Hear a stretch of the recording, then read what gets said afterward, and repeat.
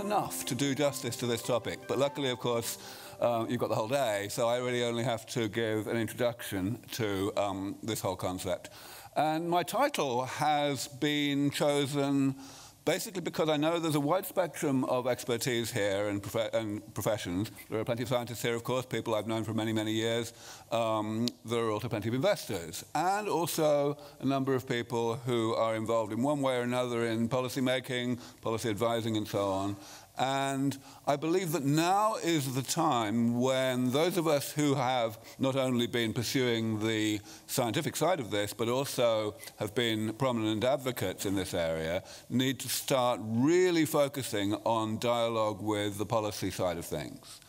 Essentially because the policy people are really behind the curve in terms of their understanding of what's coming and their willingness to anticipate and to prepare for what's coming. So, oh, that's the same slide. There you go. So when I started in this field 25 years ago, as Anthony said, a number of things surprised and shocked me. The first thing was that there was genuine disagreement, even in the field, with regard to the definition of aging. You know, people would actually argue about what aging is, experts. And I thought, you know, I mean, we've had aging since the dawn of civilization. It's been quite a preoccupation for the whole of humanity. You would have kind of thought we would have figured out an agreed definition of it. But no. But that's not really true anymore. Different experts would use different words to describe aging, but there's not really very much in the way of actual dispute. The definition I'm going to give you, I don't think is controversial anymore. And here it is. And this definition has two purposes. The first one is that, obviously, I want everyone to be on the same page. I want us all to understand what we're talking about. And the other one is that this is a way of demystifying aging, of helping you to understand that aging is not some weird kind of enigma that we totally don't understand. Aging is simply, as I'm showing you here, the combination of two processes. First of all, on the left, there's a lifelong process. I really mean lifelong, starting before we're born, whereby our metabolism, which is to say the network of processes that keeps us alive from one day to the next, generates changes to the structure and composition of the body at the molecular level and the cellular level.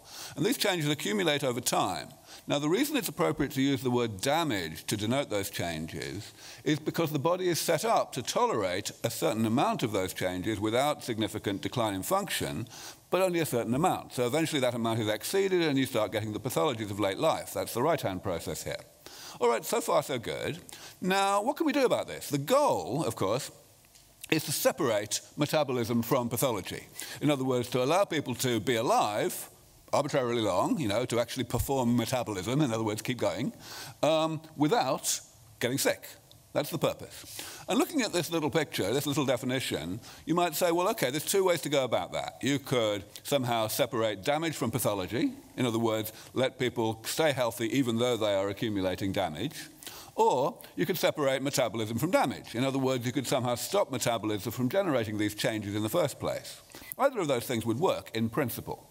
Turns out, however, that they are both completely impractical.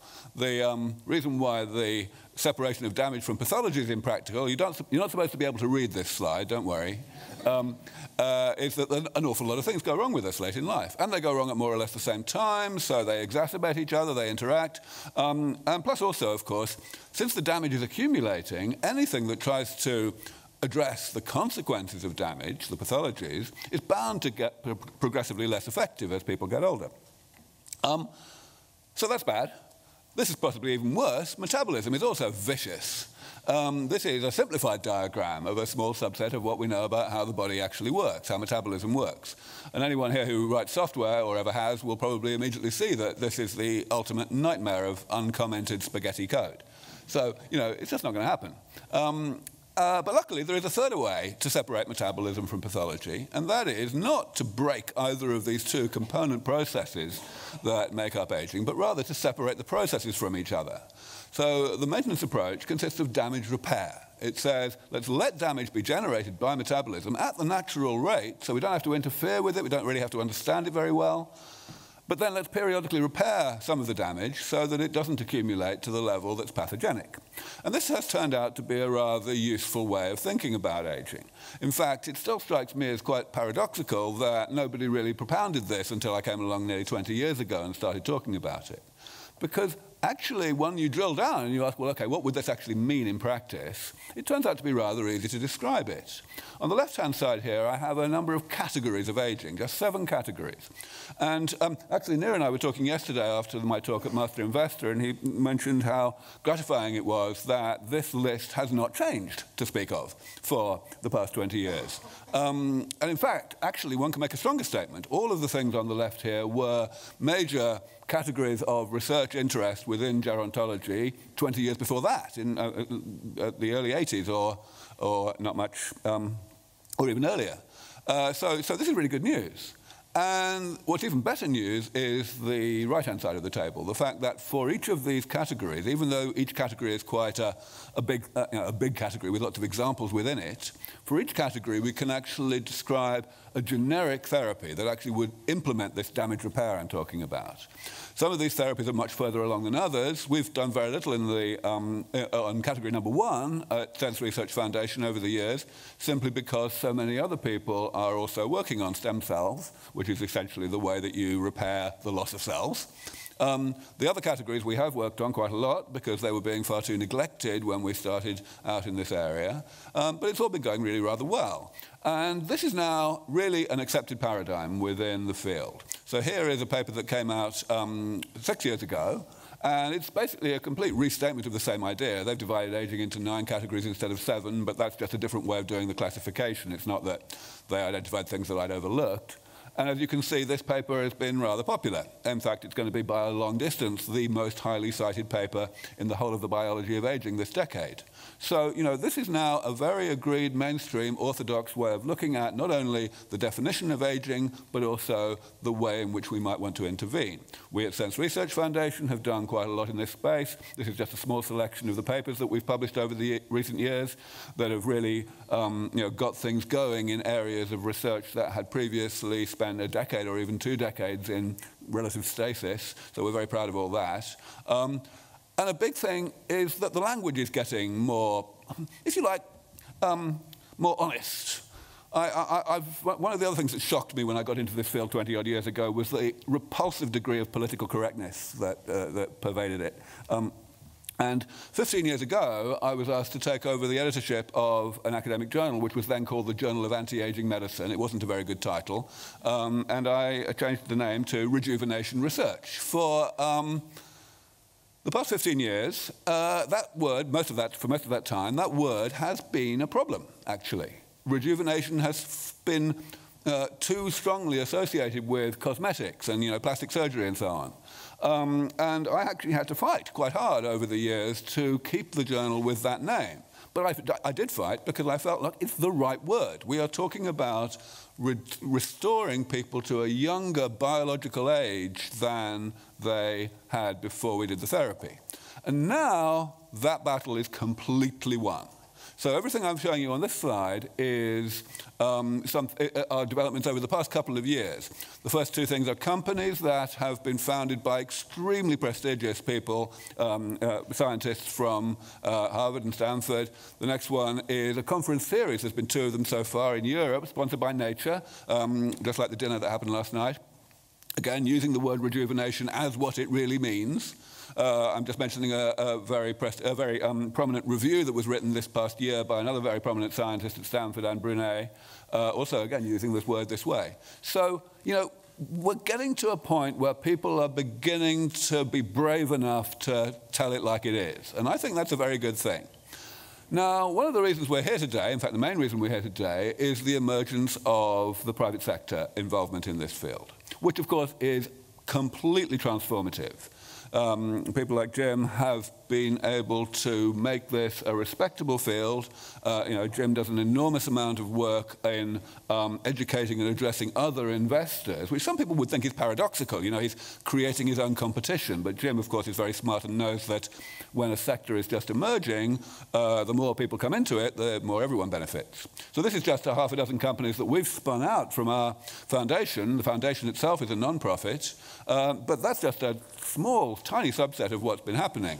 This is a slide that I have stopped trying to update. This is probably a year old because it's just not possible for me to keep up anymore. Things are growing just too exponentially. If you want to know, if you want to have a reasonably thorough survey of the companies that are now coming along, the startups that are focused on one or another form of damage repair, then write down that URL at the bottom, which is a page that was generated as a kind of public service very recently by one of the more active investors in this field, so that's extremely important. But yet, we've got a problem. What I've said so far is that the scientific community has more or less coalesced around an agreed way forward in this space. Of course, I'm not pretending to cover what the gerontology community is doing in any kind of comprehensive way. There's plenty of other things going on, but the general idea that damage repair is the way to go is the kind of, it's the ultimate thing that's going to dominate the eventual true medical control of aging. That is now not a controversial concept. And that fact has pervaded now the braver, the more courageous early-stage investor community that, as I say, Jim has made an enormous contribution to coalescing, so that now when scientists talk to investors, there's not even any perception of a need to be all that politically correct. You can just talk about this as what it is, medical research that will lead to medicine, that will keep people healthy, just like any other medicine. And that is something that you just couldn't do, even 10 years ago. But here's the problem. As of today, what I've just said is restricted to the private sector, to the investment community. The majority of my colleagues in the biology of aging, as I see it anyway, still feel the need to be very careful with their language when they speak to policymakers, politicians and such like. And, that kind of isn't surprising, because those people have the purse strings of a lot of money that we as the research community rely on. A huge part of why I've been able to tell it like it is for so long is because, unlike basically any other prominent person in the field, I get my funding entirely from philanthropy rather than peer-reviewed grant applications. But yes, so the thing is, the people who essentially pull the strings within government and who determine the priorities for academic funding and so on, these people have a big, big handicap, which is they get elected by the public. And the public are still in a critical degree of denial about all of this. The overwhelming majority of the men in the street and the women in the street still are clinging to the old-fashioned idea that aging is somehow separate from diseases and it's natural and universal and inevitable and there's nothing we're ever going to be able to do about it, and implicitly it's kind of even off-limits to medicine, and we just shouldn't be thinking this way. That's really got to change, and obviously I've been working very hard to try to change that, but it's a really hard thing to change. And for as long as the public overwhelmingly think that way, of course, people whose predominant motivation is to get re-elected are not going to want to hear the kind of things that I tend to say. But eventually that's going to change. People are going to stop making up these bizarrely irrational excuses to try to pretend that aging is a blessing in disguise, the way that I'm listing here. They're going to understand that actually, this is actually all about health, boys and girls, and that any longevity benefits, which are the focus of the sensationalist media and so on, are just a side effect of health. It's like it's a dam that's going to break. It's going to break very suddenly when it does. The fact that we don't work on longevity, that we actually just work on health and that longevity is a side effect is something that's going to get through to the general public fairly soon. And of course we think it's a good side effect. People who are healthy, you know, they want to live longer, irrespective of how long ago they were born, and that's fine. Now, the magnitude of this side effect is fairly dramatic. I won't go into the details here, but suffice to say that because these therapies are true rejuvenation therapies, they will allow us to be, they will buy us time to improve them and to create better and better versions of them over time, so essentially stay one step ahead of the aging problem, and this will lead to very long lifespans. But here's the point. We don't know at this point how long it's going to be before these therapies actually arrive in a truly comprehensive, effective form for humans. And because we don't know, we can't pretend that we do know. We can't go to policymakers and politicians and say, yes, 17 years from now, we will exactly, on November the 31st of, there isn't a November the 31st, is there? On this particular date in 2036, we will have these therapies. There's a huge amount of speculation in any estimate that any expert must make about any pioneering technology, and this is pioneering technology. But that's not why it's so important that policymakers and politicians and other decision makers in society need to be thinking about this now. It's fair enough to say, well, okay, if it's at least a decade away, and probably 2, then, I'll worry about it when it happens. But the thing is that what society runs on is not reality. What society runs on is expectation of future reality. That's what influences people's choices of how they spend money. And how long someone expects to live is a huge contributor, a huge determinant of what kind of things they want to buy, what kind of life insurance they want, what kind of health insurance, what kind of pension plan, inheritance, and so on. Now, the video you just saw from Barclays, that's better than nothing. It's a hell of a lot better than things used to be very recently. But the fact is, if you think about what was set up there, it was still extraordinarily short-sighted.